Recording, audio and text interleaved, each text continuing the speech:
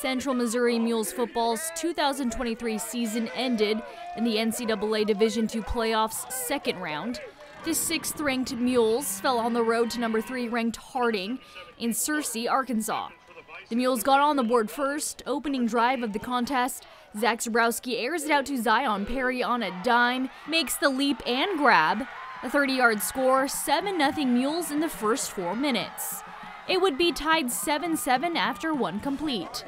Second quarter, Central Missouri trailing by 7. Zebrowski fires a short pass to Arkell Smith on the outside, fights his way into the end zone for the 5-yard touchdown. It's tied at 14 with 3 minutes left in the first half. However, Harding would score right before the break. UCM would trail 21-14 at halftime.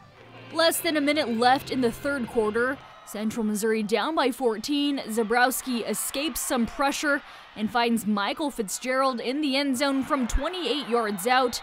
The Mules down 28-21.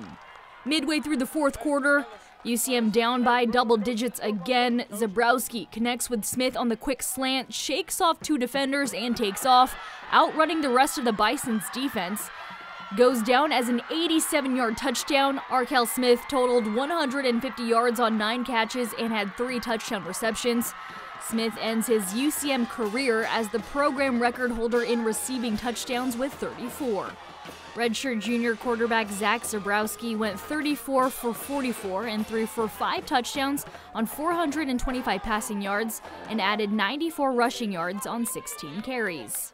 Central Missouri with the ball with less than a minute left to play. Zebrowski goes to Smith again, a 6-yard touchdown reception with 22 seconds remaining. But the PAT would be blocked. The Mules suffer a heartbreaker 35-34, ending their season with an 11-2 overall record, tying the school record for wins, and as the MIAA Co-Champion after a 9-1 conference record. I couldn't be more proud of a group of individuals that I've ever been associated with, from the coaching staff to our leadership to our players, how special these young men have come together and committed to each other and sacrificed for each other and loved each other for a group that ultimately was picked 7th, I think, in our conference coming into the season, and handled so much of the unknown, so much of the success and adversity throughout the season. You know, to finish 11-2 and have 2 one-point losses is tough, but you know, in times of adversity and struggle, I think ultimately these guys will. It's going to sting right now. It's going to sting for a while. But they're going to be better for it. I don't know why it ultimately happened and what all went into it, but I know these young men, the resiliency that they have shown with their character throughout the last however many months that we've been able to be together, they're going to bounce back and they're going to be okay, whether this is their last football game and they're going to go on to be great husbands, great fathers, great men of our community, or if they have more football left in front of them, they will use this as an experience to get better. So extremely proud of our football team and the members of our football team for everything that they've accomplished this year. Our defense did a great job of getting a stop when they absolutely had to.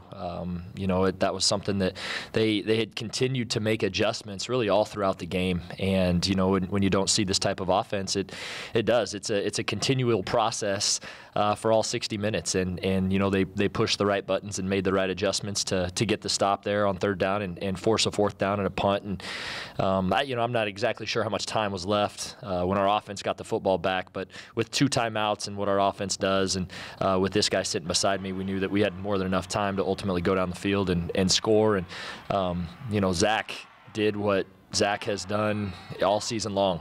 He was the best player in the country, and he led that drive down the field in only the way that he can, and found a way to get in the end zone on the pass to Arkell, and great effort by Arkell Smith to get in the end zone. And then, you know, we were going to kick the field goal. We really felt like that was the right call in that moment, and you know, unfortunately didn't get it to go our way, and that's life. And we learned from that. It's a tough pill to swallow, but again, just so proud of the way that these guys have handled all the things that have come their way throughout the entire year. I don't really think you can beat it. It's just football. I think that's why we all play, just for those moments. Obviously, you don't want to be losing and stuff. But that's the fun part of football, going on a drive. And I think, down 14, 6 minutes left, a ball in our own 5. There were some people behind the end zone talking, and I just knew. I just said, watch this. I knew our team steps up when moments happen like that. And Arkell Smith, you saw him. That's why he leads the country in receiving yards. He's just a guy. He's just a dude, and that's the guys I'm most sad for. The seniors. I got another year left, and it hurts. But those guys, it's a terrible way to go out. But I don't think there would be any other way that we'd want to go out together. Just fighting till the last whistle. And I think that's kind of been the motto of our team all year. Throughout the game, like Lambeau said, it was about just making changes and correcting those as we went through each drive. So again, we believe in our offense, and our offense believes in us. So after they scored, we knew that we just had to get one more stop to get our offense back on the field so they can score. So we wanted to go out there calm, collected, just do our job and do our 111 to help the team have a chance to score again. I've always had confidence in myself, but no, I thought we'd have a chance to have a good offense. We never really know until you get out there week in and week out. And I'm surrounded by the best people in the country. I think the best offense in the country. I think receivers, running backs, O-line, they make my job pretty easy. I just gotta get it to them, and my name will be in the headlines. But it's all them. It's all the O-line, the receivers, running backs. They make my job easy. So it's just been a fun year. It all goes back to the people. It goes back to our coaching staff coming together in early January, and those guys committing to making UCM football the best that it could possibly be, and going out and recruiting, and having the guys here that went through what we went through last year, a 4-7 season, and a lot of doubt, a lot of stress, a lot of anxiety, a lot of fear that was associated with the program at that point in time, and everybody coming together and pulling the rope in the same direction. And that's what I'm so proud of for our young men and our coaching staff, from the standpoint of, in life, that doesn't happen very often, where you truly get everybody committed to moving the same direction. And when the ego goes out the door and nobody cares who gets the credit, and they all celebrate each other, and they truly believe in what we're trying to do, and they work so hard. I can count on one hand how many bad practices we had all year.